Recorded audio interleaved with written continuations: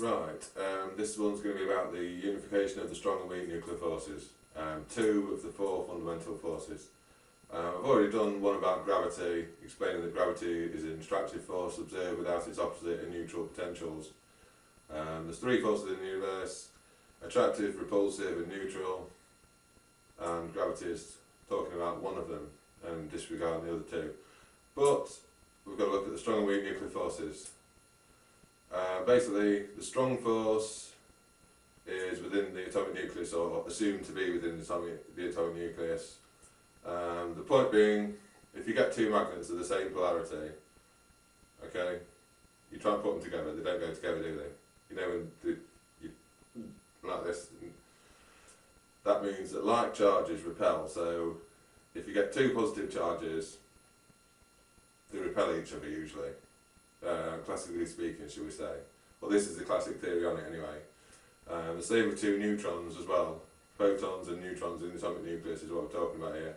So two protons, two positive charges should repel each other, or so we think anyway. And two neutrons should repel each other too, because they're both neutral charges, so they should repel. But they don't.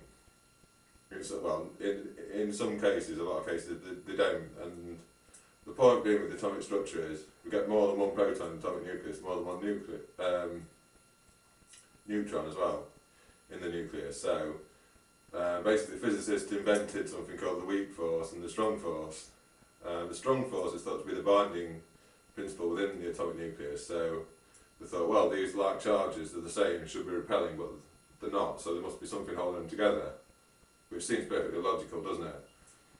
That was called the strong nuclear force. It sounds really scary, doesn't it, nuclear force?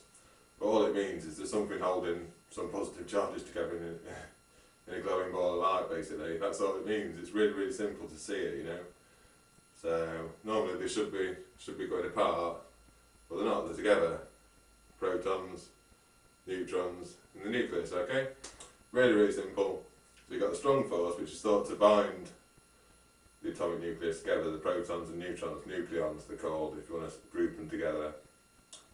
And then you've got the weak force, which surprisingly is the opposite to the strong force. It's thought to be a lot weaker than the electromagnetic force or interaction, which is another topic I'm going to talk about in another video, which is the third, well, I suppose the third fundamental force on this video, because I've already done gravity. Anyway, so you've got the strong force which binds and the weak force which breaks them apart.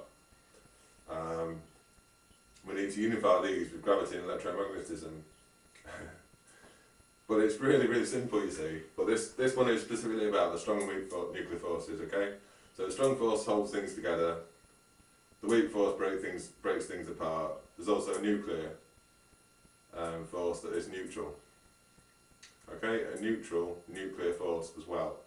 There's three forces: attractive, repulsive and neutral. The same as gravity, the same as everything else in the universe. There's one thing, the opposite to that, and the point between two opposites, which is neutral. This goes for everything, all physics, all mathematics, science, philosophy. It doesn't matter what, this is what the universe is made of, and this is the potentials that we will find within the universe when we look at it, literally and simply, okay? So, all that's happened with the strong nuclear forces is, we've missed one. We've missed the neutral nuclear force. It's not surprising that we've missed the nuclear force that's neutral, because neutrality can only exist between two opposites in a sense. So, pure, absolute neutrality, if there is such a thing. Do you see what I mean? We're talking about nothing here. We've missed the potential for nothing, if you see what I'm saying. But there is a potential for nothing, because there's a centre right here. See, that's nothing, that's right in the centre. You don't talk about your middle very often, do you? You talk about your left or your right all the time, you know, go left, go right. But it's not very often when you say, go straight on. Straight ahead, or straight down the middle of your body, whatever it is, you see. So that's what we're missing with the nuclear forces. Strong and weak nuclear forces need to have a neutral force added to them in order to be unified. And it's really simple. I mean, what's Stephen Hawking going to say? You're wrong. When I'm claiming to be wrong, right and neutral simultaneously. I'm not doing this to be awkward or annoying. I'll admit I am a pedant, okay? I am a pedant, fair play. But I'm doing this because I want to talk about the truth. I'm not trying to sort of have a go at anything here, any other theories. I'm just saying that, look, if you really think about it, mate, then this is what happens. You get three potentials, and that's the strong and weak nuclear forces. They're just missing a neutral potential within them. So if we add a nuclear force that's neutral as well, then we unify the strong and weak nuclear forces. Simple. If we want to take it a step further, I think I've got enough time on this video anyway.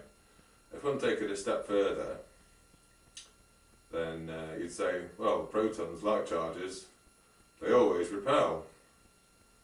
Well, that's a singular thing to say, isn't it? That's a singularity. They always repel. That implies something unchanging. We know for a fact that according to pro theory, there's three changes simultaneously possible, okay? So like charges don't always repel. They might repel 90% of the time, just for a random example. They might repel more than they attract, but they've still got the theoretical possibility to attract or be neutral as well. In the same way that gravity is seen as always attractive, but it's also theoretically got the potential to be repulsive or neutral as well. Whether it is repulsive or neutral, when we happen to look at gravity or the strong weak nuclear forces, is somewhat irrelevant really, because this pro theory is about everything. And there's three potentials within every single thing.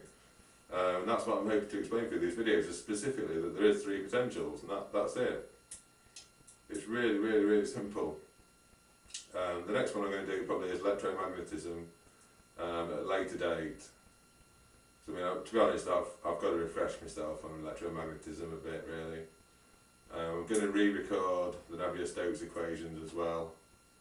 But this is about strong weak nuclear forces. Really, really simple. Missing a neutral. That's all it is.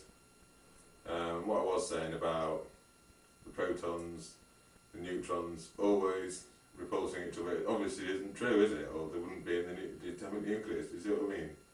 It's really, really simple. So sometimes they attract, sometimes they repulse, and sometimes they're neutral. Simple as that. Absolutely simple as that.